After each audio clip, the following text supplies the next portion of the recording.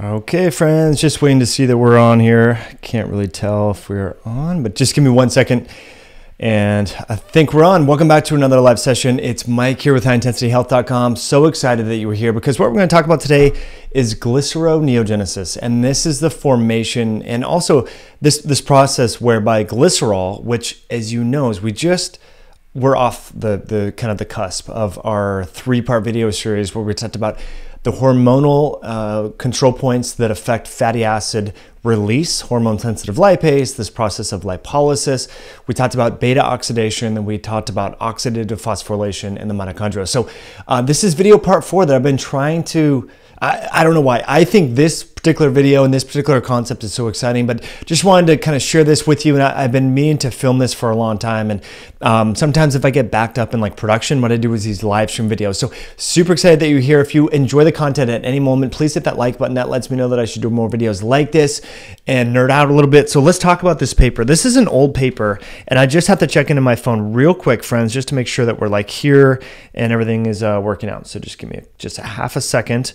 Okay, so we got a few of you on here. This is the latest that I've ever done a live stream style video. Whew. So let's go. Let's rock and roll. Let's talk about how fat is recycled. So here's kind of the punchline is 75% of the fat that you release as triglycerides from your fat cells ultimately gets resynthesized, re-esterified back into triglycerides to be stored, which is crazy, right? So if we think about, let me just grab something. I'm just literally grabbing like my box from my blue light blocking glasses here, my bag, okay?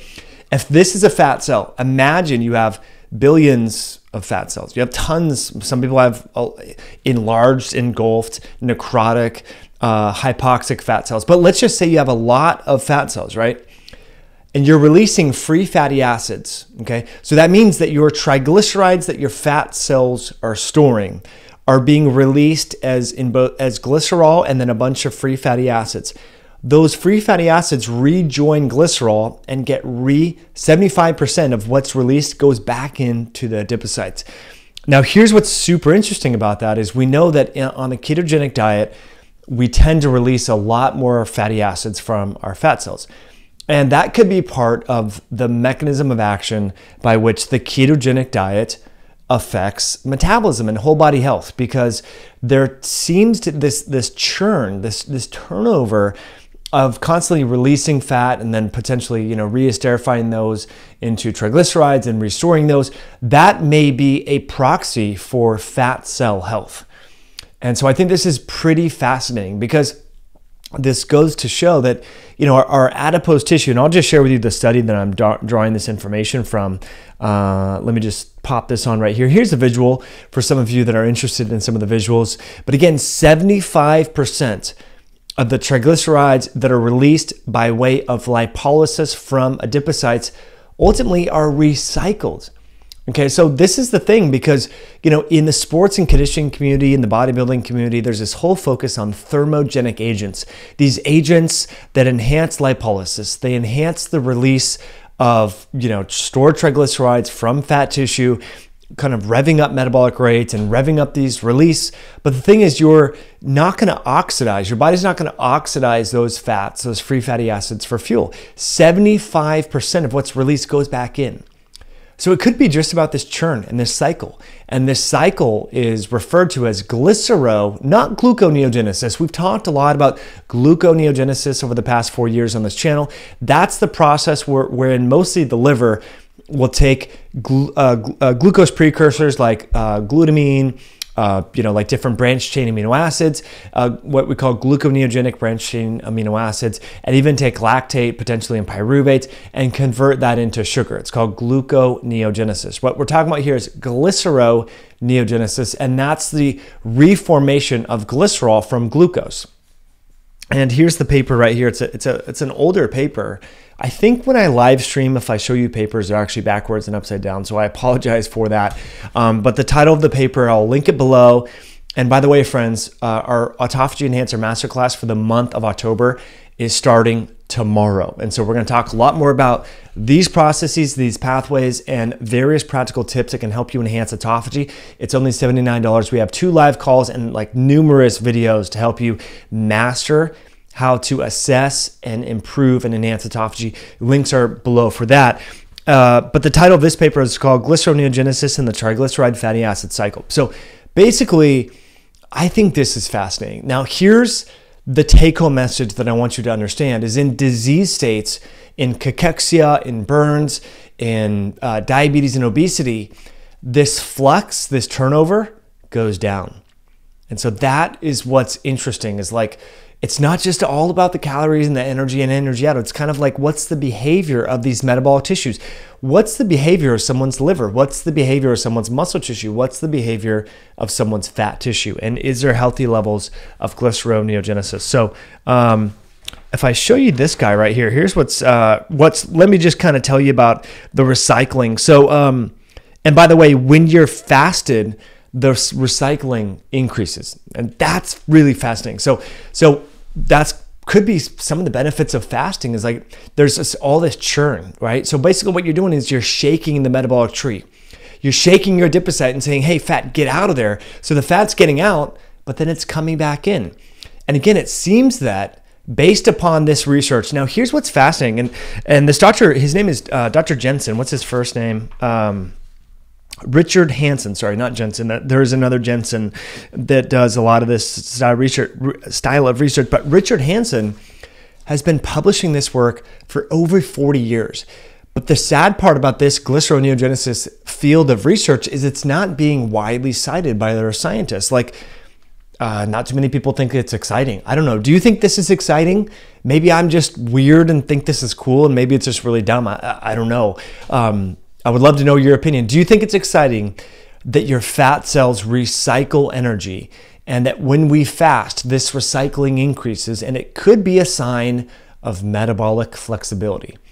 And so that's really kind of what we're, if we were to kind of, oh man, look at, I gotta clear this layer because I got this big yucky thing right in my face. If we were to kind of distill down like what this channel is kind of about and what a lot of the scientists and influencers and thought leaders and authors that we interview talk about, it's really striving for this notion of metabolic flexibility and wherein what we're trying to do is tell our bodies to use the appropriate fuel for the appropriate situation, right? So if you're sprinting, burning fat during that sprint may not be very beneficial, but if you're doing an endurance training event, a marathon, maybe burning glucose is not going to be beneficial. You want to burn fat for fuel. And so what we're seeing is when individuals struggle losing body fat, balancing their blood sugar, it's largely a result of metabolic inflexibility. And there's this kind of disconnect between their body's ability to choose the right fuel to oxidize for the right circumstances and demand. And so really that's what we're trying to get you to do on this channel, become more physically fit and exercise. And in so doing, potentially this so-called cycle of this triglyceride fatty acid cycle, Glycerin Eo Genesis, will increase. I think it's pretty fascinating. But it's another way then to also consider that lactate and pyruvate can actually be back converted into making lipids and all this sort of stuff. So I don't know. I think it's fascinating. What are the implications? How do you measure this? I don't really know. But again, one of the things that Jeff Volek is famous for kind of sharing, and this is data from his study in low carb, high fat adapted athletes compared to high carb athletes, is when there's exercise induced in individuals who are fat adapted, there's a huge release of glycerol. And so as we just talked about, one of the mechanisms that's so kind of exciting about this Glycerin Eo Genesis is this churn and this recycling. So it could be that the more fat adapted you become, the more that this cycle becomes upregulated and potentially the healthier your fat cells become. And so what we're seeing, and I should say what we're seeing is though Mike Mutzel, I'm doing research. I'm just interpreting the research and kind of translating it to the best of my abilities to you so that you can change your lifestyle and your diet and stress reduction and exercise patterns and all this sort of stuff. But scientists are showing that, one of the organs that becomes dysfunctional in the context of obesity and also insulin resistance is the adipocytes. They become insulin resistant. They become desensitized to insulin's message and they start misbehaving. So if by chance through low carb, high fat dietary strategies, through exercise, through periodic fasting, time restricted feeding, if by chance we can improve that insulin sensitivity of that fat cell and change the behavior of the fat cell, then maybe that's like a big rock in unearthing some of the underlying pathophysiologic abnormalities that's characteristic of obesity and type 2 diabetes. So as always, super grateful that you're here, friends. If you do like this content, just hit that like button. That lets me know that I should do more videos like this. I do want to check into the feed, see how everyone is doing. I'm getting these alerts on YouTube saying my live stream is bad, blah, blah, blah. Wow, so we're getting some good comments here, which is pretty fun. So I'm super grateful that you all are here. And then just a small little plug for our Autophagy Enhancer Masterclass for the month of October. We do this every month, and the goal here is there's like over 17 videos in there that dive into autophagy, and we do 2 live conference calls, and the first one for October starts tomorrow. So if that's of interest to you, you definitely got to check it out. And let's get into some of your questions. I wanted to keep this a little bit short, a little sweet to the punch, just to kind of share with you because I'm wanting to get out there. Okay. Christine says, yo, thanks. We have Austin in the house. Austin says, I think this is really interesting. Must play a big role in someone whose metabolism is becoming slower and requiring less energy. Yeah, potentially. I mean, I think, as individuals become more metabolically inflexible, that this so-called Glycerin Eo Genesis, and let me just clear this layer so it's not in your face, is diminished. So pretty fascinating stuff. Berenice says, yes, it is. Christoph says, yeah, it's fascinating. Is it in focus? Man, with these live streams, I don't know what's going on with the focusability. So if I'm not like picture crisp and focus, I apologize. That's just kind of how these things work. So just got to work out in Lake Tap. So I'm so fortunate to catch you finally live. Scott, so Lake Taps, that's kind of near Tacoma, I believe. And you're not too far away from us, which is cool, Scott. Mark's here. Hello from Tampa. So we got quite a few. We got folks from China in the house. We got folks from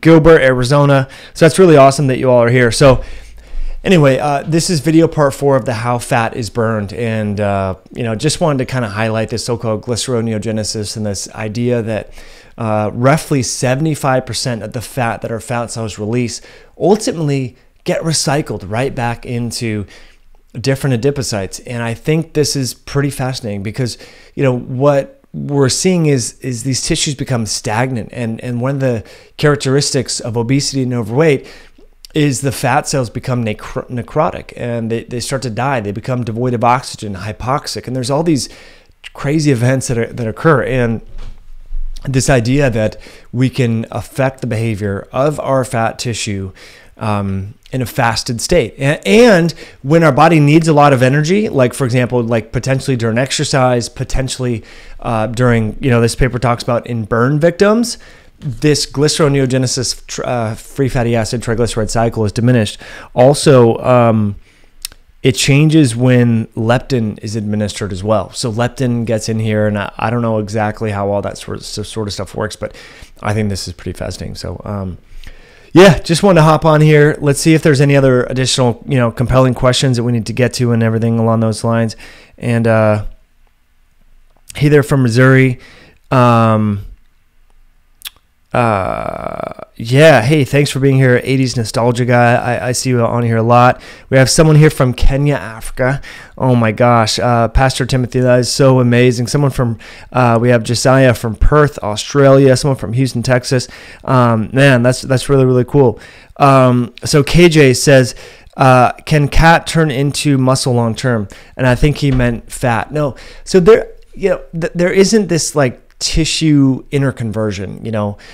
A lot of people kind of talk about this in body recompositioning, that like, you can convert, fat to muscle and muscle to fat. It's not really, it doesn't really work like that.